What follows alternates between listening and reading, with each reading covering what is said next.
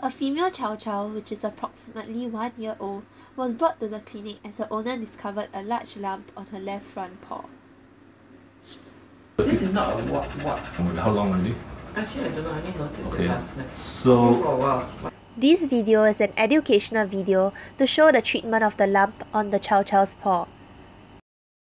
It's not very painful. So the possible diagnosis is this could be a skin tumor, although the dog is quite young. And skin tumor. A tumour is a lump with cancerous cells. It could be benign or malignant. Cancerous cells in a benign tumour do not spread, while those in a malignant tumour can spread to the other body parts, resulting in life-threatening cancers. Which could be a granuloma, leak granuloma.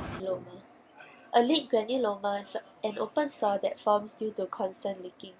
This could be formed when a foreign body penetrates the paw of the dog and is enveloped by the skin, forming a lump. As the dog licks at the lump, hair comes off and the lump becomes... And so now what's the solution? The solution, there are two solutions. One solution is I inject antibiotic and steroid into this lump, which could be a granuloma, leak granuloma, and then after that bandage it up, and in some cases after 2 weeks the whole lump disappeared. That's one solution. The other solution is just to cut it off and send to the lab to check whether it's a tumor or not, because the skin tumors is quite common in dogs. So without sending to the lab, we don't know whether it's a tumor or not, whether it's a malignant tumor or not. Because if it's a malignant tumor, obviously the whole toe has to be cut off, otherwise it will spread, is it?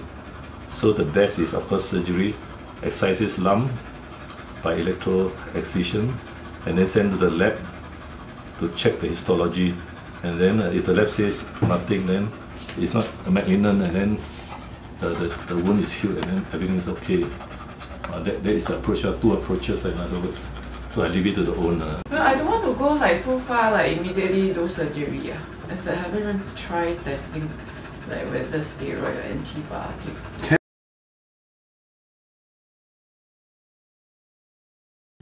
To treat the lump, the dog was given oral antibiotics and an anti-inflammatory injection to reduce inflammation and eliminate bacteria.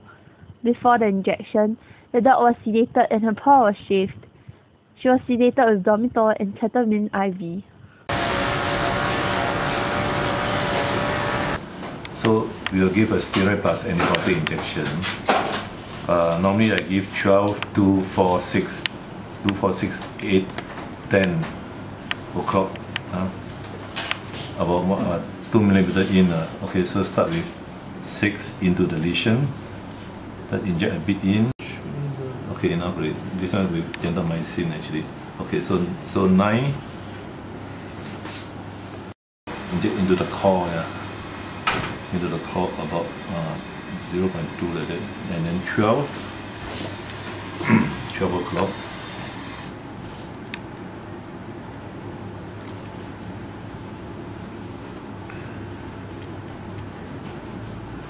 Good. Sometimes you can see it popping out actually, but okay, and then 3 o'clock. So quite systematic.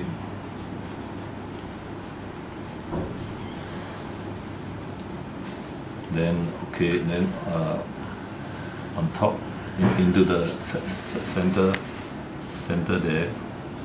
Not here, here. Probably the hole is there. Is there a hole? Okay, inject in. Okay, so we covered the whole lesion already. After the injection, she was given antecedent IM as an antidote to the sedatives. Her paw is then bandaged and an e-collar is put on to prevent her from further licking her paw. The dog is to come for a follow-up after 14 days to ensure that the lump has shrunk. If the lump has not shrunk, it would most probably be a tumour and surgery is recommended to remove it. This is to reduce probability of cancer cells spreading if the lump is a malignant tumour.